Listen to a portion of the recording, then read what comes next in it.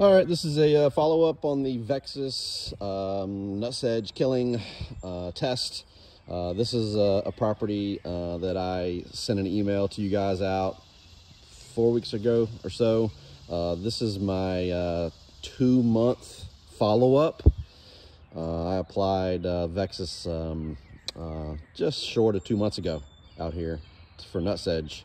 I did a video email to you guys a couple weeks ago, or 3 or 4 weeks ago.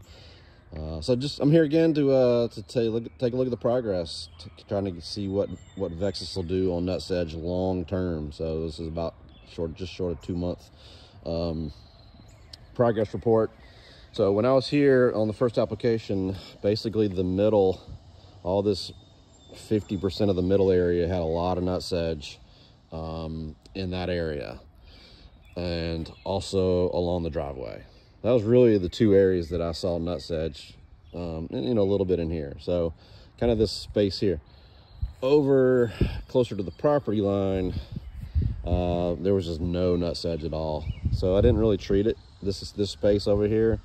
So that's what the original look was. Now, when I look in those areas that I did do that original treatment, I am only seeing, maybe 5% regrowth. I'm just not seeing any nutsedge. There's a couple little clumps right there. There's a couple of clumps right in there. I know it's hard to see on the video.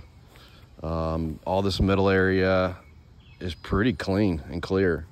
So 2 months later, it looks like it's killed about 90% of it. There's another clump right there. But overall, it's just doing a good job. But the space that I didn't treat, because there was none here to treat, this section right here along this property line, I've got some pretty decent nutsedge through here.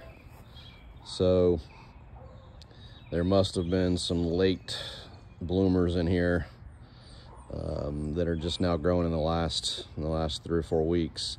So if you have really tough lawns with a lot of nutsedge, it looks like it's probably going to be a better route to just blanket cover the whole space to fully protect, because it looks like there's some late growers that weren't here on the original treatment. So anyway, that's the update. I have one more property that I'm testing that I'm about to go to, and I'll have another video for that. So there we go.